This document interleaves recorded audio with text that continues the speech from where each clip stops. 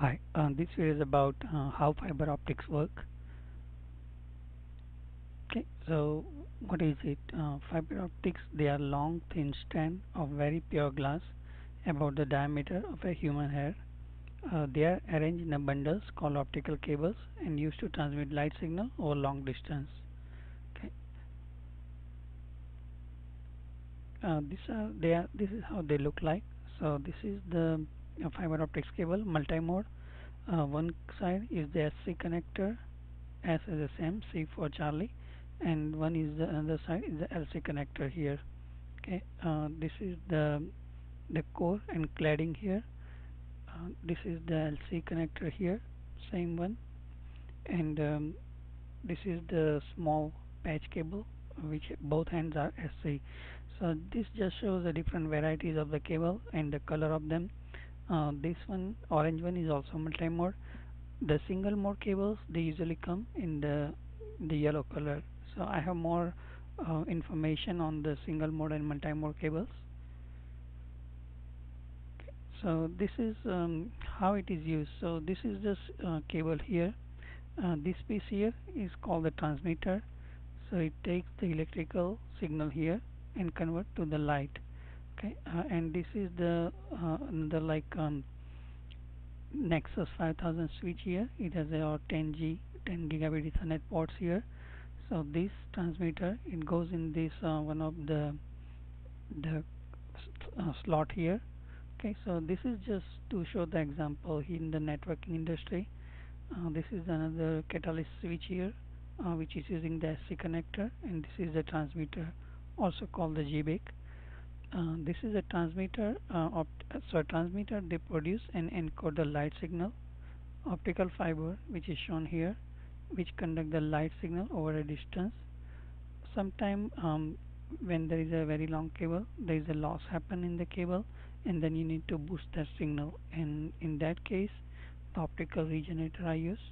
And the other end, one end is the transmitter, and when it's connect the other end, there is a receiver. Okay, so that's the optical receiver. They receive and decode the light signal. Okay, so let me run small video clip here. So I have one multi-mode cable here.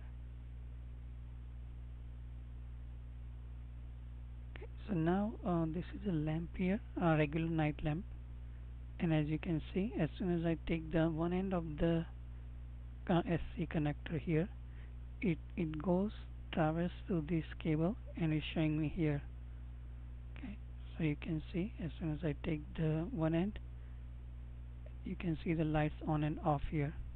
Okay, so that's to show you just how this cable work here. Okay, application. So it used in many places, like for the data storage, they use for the data transmission. As I showed earlier, there was a few Cisco switches. They were using this kind of fiber optics cable to for the connection. Telecommunication, fiber is laid and used for transmit and receive purpose. Networking, used to connect users and servers with a variety of network settings and help to increase the speed and accuracy of the data transmission. Currently, when the Ethernet started, they started with 100 megabits per second, then it go to 1 GB, then it went to 10 GB, and currently it can go up to 40 GB of the data transmission. Industrial and commercial use for imaging hard to reach areas. Sometimes the plumbers, they can use this fiber optics cable to inspect the drainage. Okay, and it's also and also when there is a EMI is the issue, electromagnetic interference. At that time, you can use this kind of cable as well, because these are optical. Um, as a as a sensor, also they use as a sensor device to make temperature, pressure, and other measurement, and the wiring in automobile and industrial settings. They use in the broadcast cable companies. They use the fiber optic cable for CATV, HDTV, internet video on demand, and many other applications. With this fiber optic cable, you can send very high speed of the data. On the medical, they use the guides, imaging tools, and also laser for the surgeries. They can also use in the endoscopy, So in the endoscopy, doctor they make very small hole for the operation.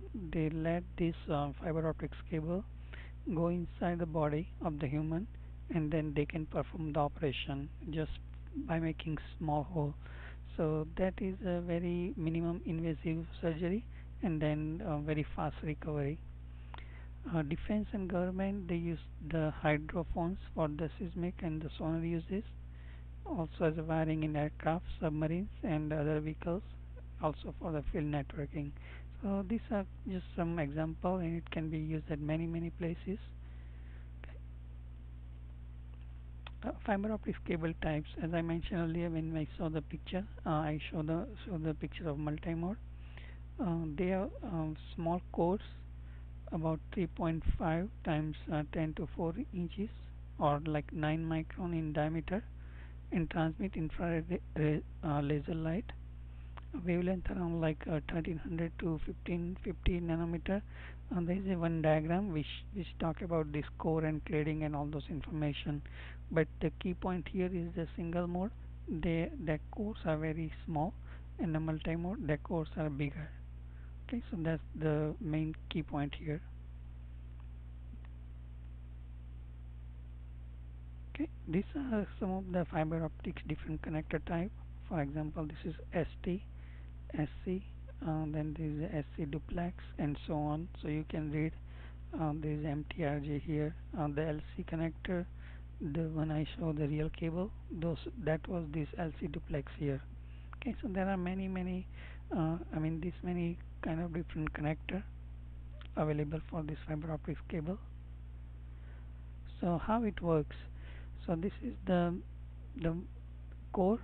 In this small piece of air, the light will travel only in this small one. This cladding, it is outer optical material, and that help to reflect the light inside. So because of, and there is a description how that thing works that is coming in the next slide. But this core and cladding, this cladding help to keep the light inside only in this core. Okay, the buffer, it contains the plastic coating, so the cable don't get damaged. When I saw the earlier the orange color, that was the buffer coating. Okay, so it helped from damage and moisture. Jackets, so they used to, once this is a one cable and like you have like thousand of them, they can like this kind of cable you can bundle them in under the jacket.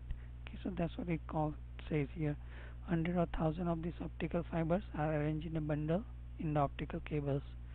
They are protected by the cable's outer covering called jacket. And this is the final slide, and it shows how this why light don't go away and it travels only in the core. Okay, so let's see, the first one is a definition here, refractive index. So speed of light in a free space divided by speed of light in a material. So any material, so for example this core, it has a refractive index of 1.5, and in the outer layer it has the cladding refractive index N2 is 1.45.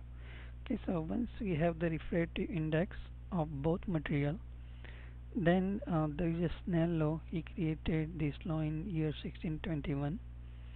Based on that, we need to find out this critical angle here. So let's say we know that this equation, critical angle is equal to arc sine n2 divided by n1.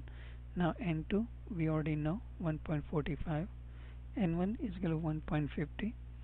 Now when you make the n2 divided by n1, that give you around 0.9666 and so on. Now when you make the arc sine of it, that give us the 75.14 degree. Okay, so once we know this 75.14 degree, that is critical angle here. So any ray that pass and whose angle is more than critical angle, it that light that ray of light won't go out, it will reflect here. Okay, and travels like that. So here this is a ray light, light of ray, it is coming here, then from this point it will reflect back here and then it go again.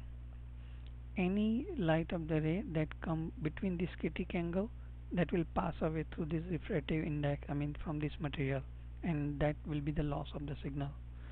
So when the laser, I mean the transmitter is connected, it it send the signal between this core and within this and the angle of that transmitting signal, it will be the more than this critical angle.